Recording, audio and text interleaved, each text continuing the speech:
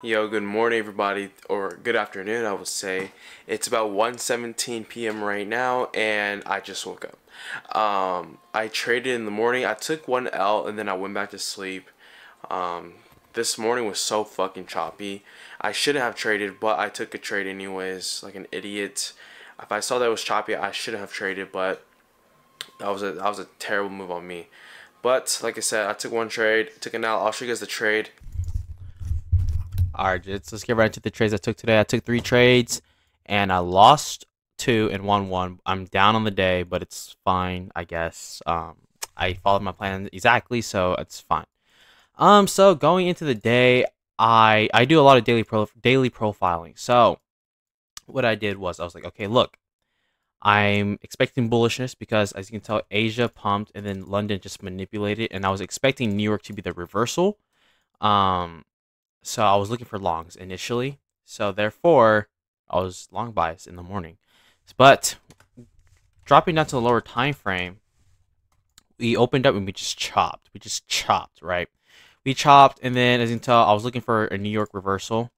But then now that I'm looking back at it in hindsight, it looks like London is, or it looks like New York already reversed to a higher time frame fair value. So this could have been your New York continuation, in my opinion. I read it wrong, so which is fine. I'm gonna get those wrongs, but I'm trying to get better at reading daily profiling. So here at the time, I thought it was a New York reversal. So as you can tell, London dumped, swept up these lows, unmitigated fair value up right here. We pumped her up, so I was expecting longs. So then I was like, okay, bet.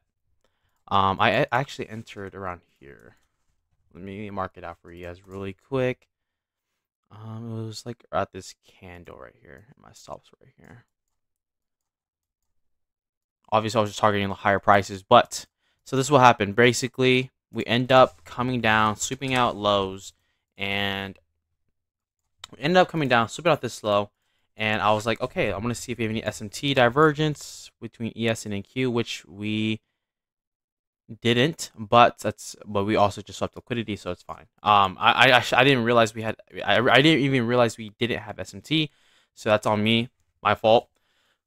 So then we swept out liquidity, and then boom, waiting for the 2022 model break of structure at this candle here, and then I was like, okay, bet, perfect.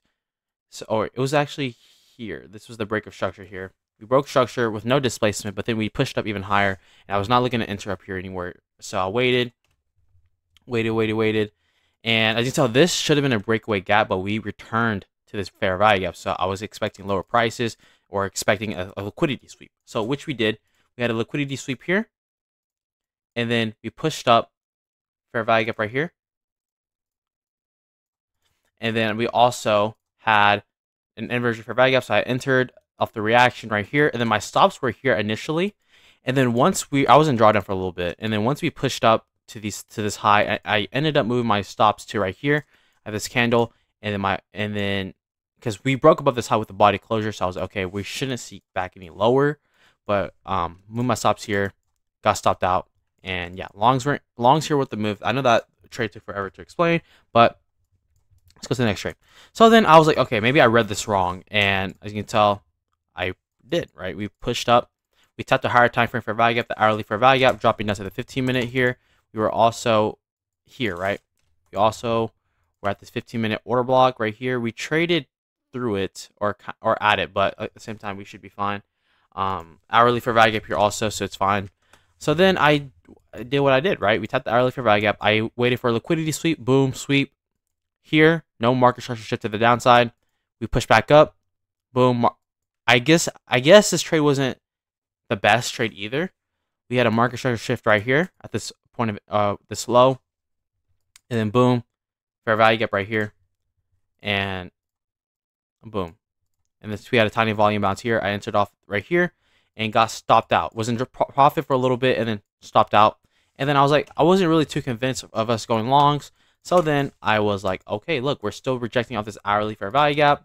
We end up coming up, sweeping out this high again. And then we got a better market structure shift at this low. Market structure shift, we had fair value gap. We left fair value gaps when we did have a market structure shift.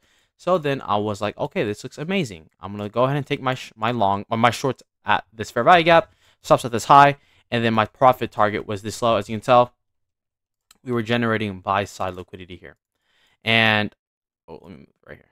We were generating buy side liquidity here, and boom, got filled here, target right here, and then I ended up, yeah, I only had one contract in here, nice little 2RR here, and then we ended up pushing even lower, but I would have got stopped out regardless. But I took all my contracts off at this low, and yeah, that was a trade recap of today's trades. I took that trade. I thought it was decent at first because of the daily profiling and where we were at and everything, but I took it up. So right here, we're eating our food right here. Like I said, I'm on the fucking grind, trying to get better and better every single day, back testing every single day, and yeah. And we identified where the market should come back. We got the peach vibe Celsius flavor. About to head to the gym right now. Let's fucking run it. Alright, Jits, we made it to the fucking gym. We're about to hit some fucking legs because it's a fucking Monday, right? I just gotta get the legs out of the day.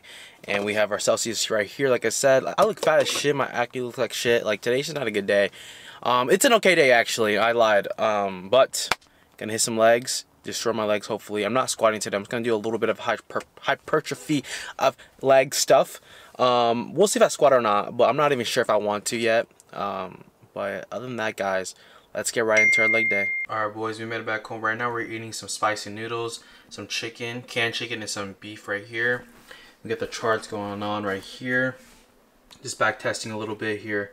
And yeah, over here. I'm gonna be eating this, and then I'm gonna go live on my YouTube channel and on TikTok. We're gonna be doing a back testing stream again. You guys tend to love those, so we're gonna be doing them again. But yeah. Honestly, I'm always watching Brandon Taylor whenever I'm eating some food. It's just very enjoyment. Alright, boys, it is about 2:10 right now a.m. and my sleep schedule is all fucked up.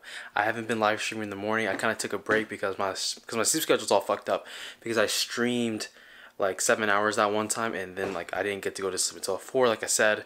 Sleep schedule's all fucked up, but we're gonna try to wake up early in the morning and trade with the YouTube and TikTok. So other than that, guys, hopefully you guys enjoy this video, and I will catch you guys all next time.